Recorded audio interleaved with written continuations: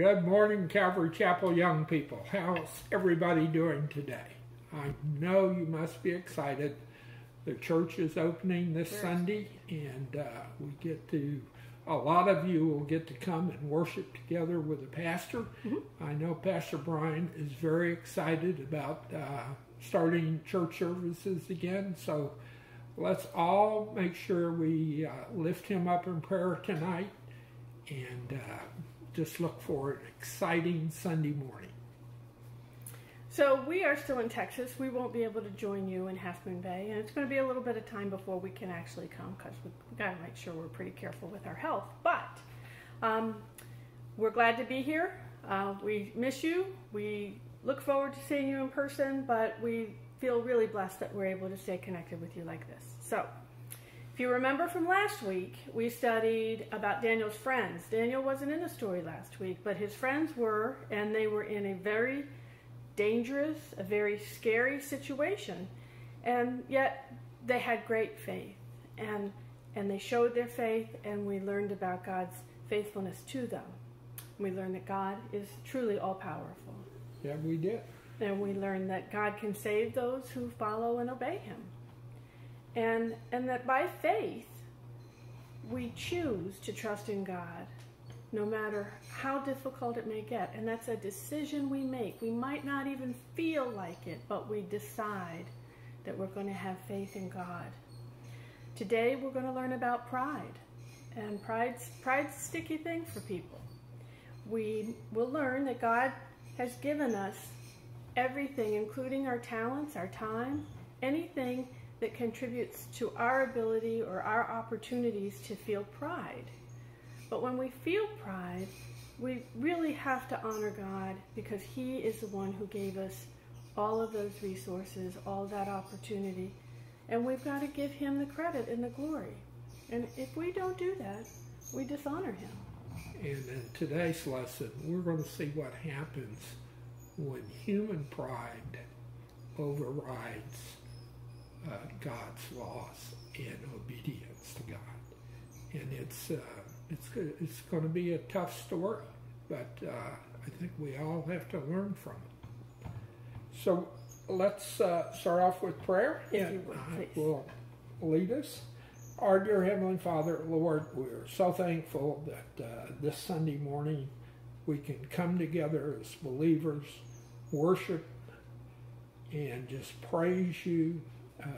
We really want to lift up our pastor. I know it's been a deep burden on him not being able to have the church body meet, and he is just thrilled that he is able to do this starting this Sunday. So let's all pray for him. Let's all lift him up and just give all the praise and glory to God for allowing this to happen. So we're just excited. We thank you for the opportunity to come and worship. And Julia and I thank you for the opportunity to share with our young people. We wish we could do it face to face, but this certainly is second best. And hopefully we're doing a good job presenting your word the way you want it presented. So bless what we do, guide and direct us, and let us just say thank you for allowing us to share in the young people's lives of our church. Thank you. In Jesus' name, amen. So today's lesson comes from Daniel. We're still in the book of Daniel, and we're reading from chapter 5. Chapter 5. Would you get us started? Yes, and we're only reading excerpts of chapter 5. We're not reading the entire chapter, but just the highlights. We would encourage you to sit down with your parents and read the entire chapter. I think you will get a lot out of it. So we start off in verse 1. Belshazzar, the king, made a great feast for 1,000 of the lords and drank wine in the presence of the 1,000. While he tasted the wine, Belshazzar gave the command to bring gold and silver vessels, which his father Nebuchadnezzar had taken from the temple which had been in Jerusalem, that the king and his lords, his wives, and his concubines might drink from them. Now we see that Nebuchadnezzar has died, and the new king is the son of Nebuchadnezzar. And we see at the very beginning his arrogance, because the vessels that he's referring to that his father took from Jerusalem were to be used only in Jerusalem at the time of certain worship services. So he was dishonoring God because they were toasting gods of wood, stone, gold, and silver. They had a god for everything. So he was dishonoring the holy God, and we will see as we go through the price he had to pay for that. So those things that he was using in his party, and he was having a big party, those were intended for use in worship. Only in the temple. Worship. Yeah. And here he is, he's throwing a party. Okay. So moving on, starting at verse 5, in the same hour the fingers of a man appeared and wrote opposite the lampstand on the plaster of the wall of the king's palace. And the king saw the part of the hand that wrote. Then the king's countenance changed, his thoughts troubled him, so that the joints of his hips were loosened, and his knees knocked against each other. And the king cried aloud to bring in the astrologers, the Chaldeans, and the soothsayers. And the king spoke, saying to the wise men of Babylon, whoever reads this writing and tells me its interpretation shall be clothed with purple and have a chain of gold around his neck, and he shall be the third ruler in the kingdom. So the king was pretty freaked out. I think he was scared. I think he was scared. He was really scared. I think he was really, really scared. His countenance, that means his face and his whole way of being. Imagine standing at the party and you're having a great time and you get so scared that your knees are just knocking together. And your hips loosen, which means you lose your balance. You maybe are going to fall. Yeah, he was pretty frightened. Then the queen, because of the words of the king and the lords, came to the banquet hall. The queen spoke, saying, O king, live forever. They always say that. Do not let your thoughts trouble you, nor let your countenance change. And she saw it.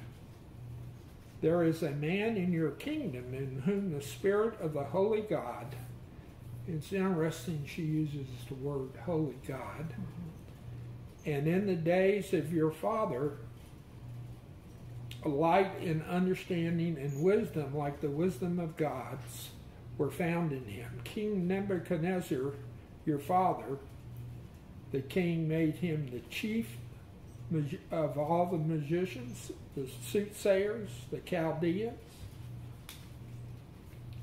So she recognized Daniel. She remembered Daniel. She remembered Daniel because she was closely related to King Nebuchadnezzar. Sure. Then Daniel was brought in before the king, and the king spoke and said to Daniel, Are you that Daniel who is one of the captives from Judah, whom my father the king brought from Judah? I have heard of you, that the Spirit of God is in you, and that light and understanding and excellent wisdom are found in you. It's amazing how both the queen and even the king recognize there is a God and he's powerful, but they refuse to follow him. Mm-hmm. Mm-hmm. And we see that today, that a lot of people know there's a God, but they just refuse to follow him. They think he's wise, but they don't need to. They don't need him. Yeah. Yeah. Okay, we're continuing in verse 16. It says, And I have heard of you, that you can give interpretations, and explain enigmas. Enigmas means unusual sayings or words. Now, if you can read the writing and make known to me its interpretation, you shall be clothed with purple and have a chain of gold around your neck, and you shall be the third ruler of the kingdom. Then Daniel answered and said before the king, let your gifts be for yourself, and give your rewards to others. Yet I will read the writings to the king and make known to him the interpretations. O king, the Most High God gave Nebuchadnezzar, your father, a kingdom, and your majesty and glory and honor. Now we see that Daniel had no need for purple robes, which is a sign of royalty, or gold. His reward was with God, and he knew that God wanted him to do this interpretation. So he was doing it for God, not for King Belshazzar. But when his heart was lifted up and his spirit was hardened in pride, he was deposed from his kingly throne, and they took his glory from him. Then he was driven from the sons of men. His heart was made like beasts, and his dwelling was with the wild donkeys.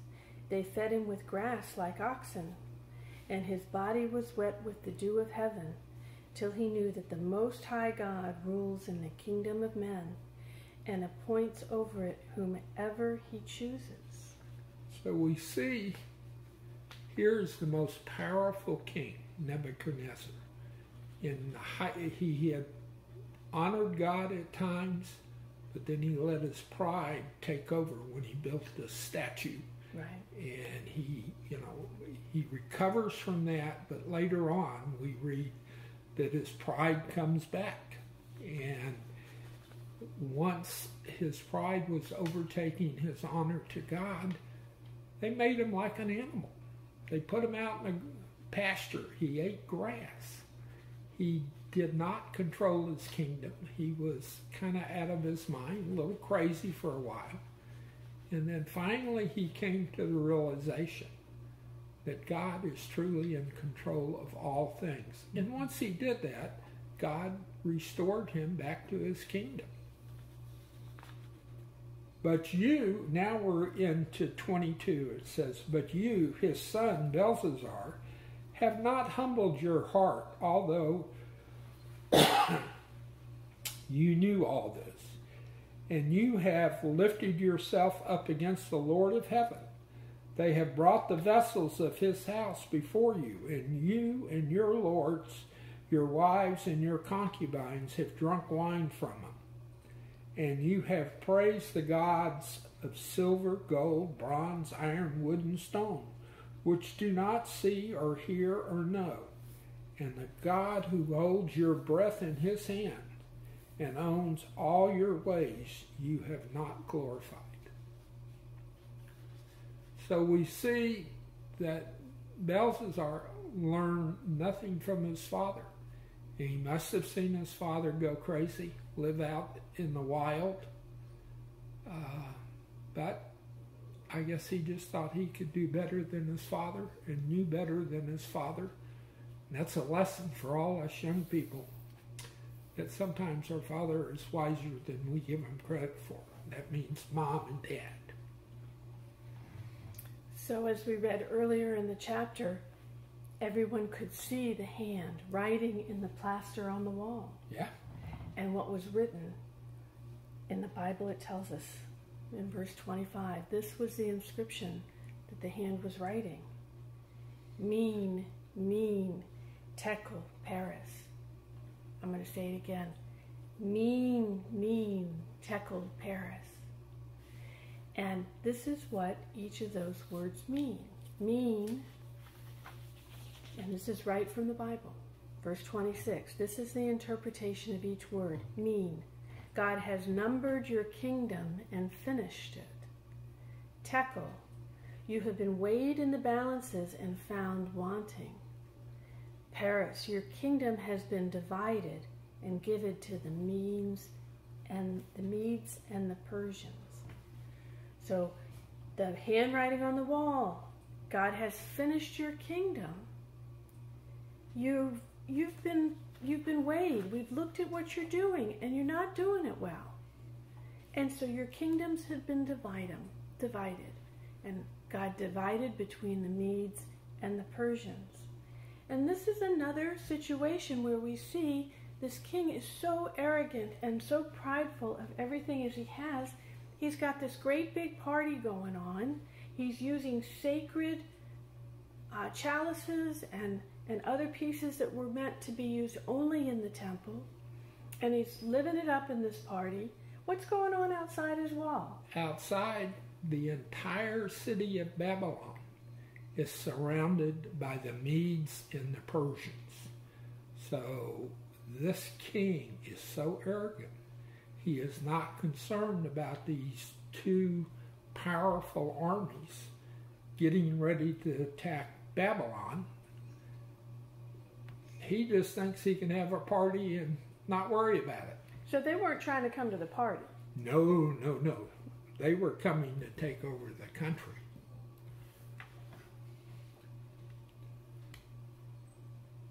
Then Belshazzar gave the command, and they clothed Daniel with purple and put a chain of gold around his neck and made a proclamation concerning him that he should be the third ruler of the country. Now, Daniel allowed this because he knew that the kingdom was only going to last for a few more hours. We're not talking about days or weeks. We're talking a few more hours, probably less than 4. That they might, that night, Belshazzar, king of the Chaldeans, was slain. The Bible doesn't tell us who killed him, but he was killed. And the Druids and the Medes received the kingdom, bringing about 62 years of a new reign. So what we see happening is, due to Belshazzar's dishonoring God, God made him pay a terrible, terrible price. Not only did he die, but his father's kingdom was taken. It was divided between, again, the Persians and the Medes. So the kingdom's divided in half. There's just all kinds of bad things that happen once one country invades another back in those days. Mm-hmm. And a lot of people, I'm sure, were put in slavery, and we're going to study more about Daniel later on and some of the things the new rulers do, and we'll see none of it is good. But due to Belshazzar's arrogance, the leaders of Babylon all joining in and having, the desire to party and to really kind of make fun of who our holy God is by drinking wine out of holy goblets, as Julia was saying. They were dishonoring God, and they were... I'm trying to find the word, but let's just leave it that they were dishonoring God. So today we learned several things. We always do. We learned that God gives us a reason to have confidence. God gave Daniel confidence as he was going to speak to the king. God gave Daniel confidence as he was asked to explain what this handwriting on the wall meant, and he was in a position where he was having to tell the king something the king probably didn't want to hear. God gave him the confidence to do that. And in the end, Daniel wasn't prideful about it, saying, what a great negotiator I am. Daniel gives God all the glory because he knows that anything that he's able to do is because God has given him the skills, the time, the talents, the opportunity, and for all of that, God is to receive the glory and the credit. Well, I think that's why Daniel rejected any worldly praise coming from the king. Right. He didn't need that because Right. he had his relationship with God, and he knew what God wanted him to do in his life. And as we've seen many times in our study so far, Daniel stands for the Lord no matter what the situation is. He's steadfast in his faith and commitment to his holy God. So when we get boastful, when we get prideful, and we get a little bragging about all the wonderful things we've done, and we're an amazing person and all the things we've done, that may be true. We may have done some very amazing things, but we didn't do them on our own. And when we describe those things and we take the credit and we don't give credit to God, that is actually dishonoring God. So this lesson is also, there's an expression, it's called pride goes before the fall. And what we saw in this king, in Belshazzar, was that he's having a party. He's stealing from other people. He's using their valuable things to have a party. There's a war going on outside. He's having a party. And he's so prideful, even though he knows Daniel's history and what Daniel's relationship with God and what God has done for Daniel and his friends. This king knows those things. And he's kind of laughing in the face of God. And that's where this expression, pride comes before a fall. One must be very, very careful not to get too boastful. And as Christians, we must be very, very careful to remember that any good thing that we're able to contribute to is because God put us there, gave us the time, the talent, and the opportunity to do his work. And for that, we are very grateful, and we praise him.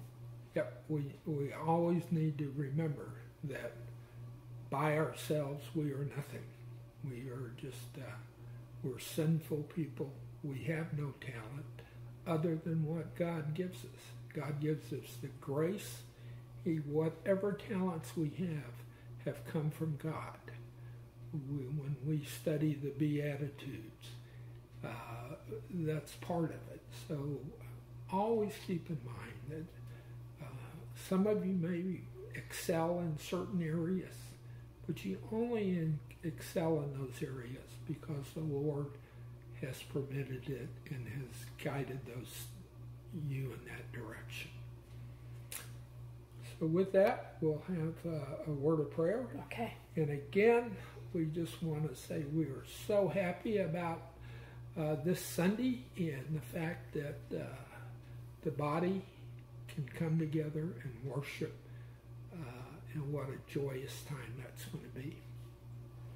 Dear Heavenly Father, we thank you for this lesson and for the reminder that you give us so much opportunity, you give us talents, and we lift up with a chorus of thanks that you give us those opportunities, and we give that credit to you, Lord.